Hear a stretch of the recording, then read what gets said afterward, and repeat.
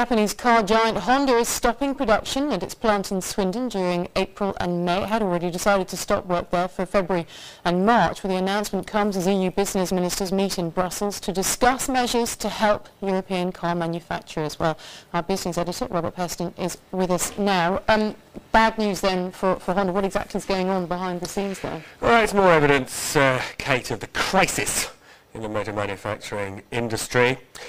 You say it's bad news. In some ways, I think some of the employees of Honda will regard this as, a lot better than it could have been. This brings to 4 months the shutdown of these plants.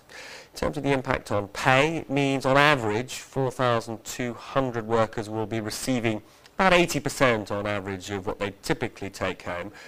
But I suppose the silver lining is that they're not losing their jobs. Honda is saying that it has got no plans to make redundancies, and that is different from what we're seeing in other motor manufacturers. We saw several hundred job losses at Jaguar Land Rover only a few days ago, and frankly I am expecting very significant redundancies from car makers in general in the weeks and months ahead. So can anything be done to help them? We've got this meeting in Brussels.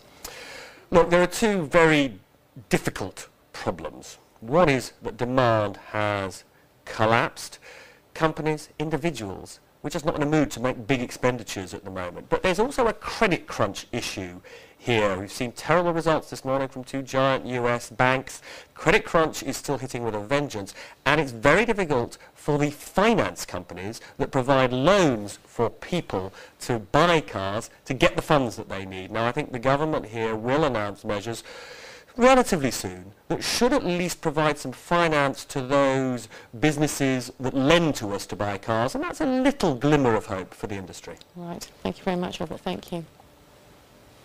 2 people have gone on trial in Italy for the murder of the British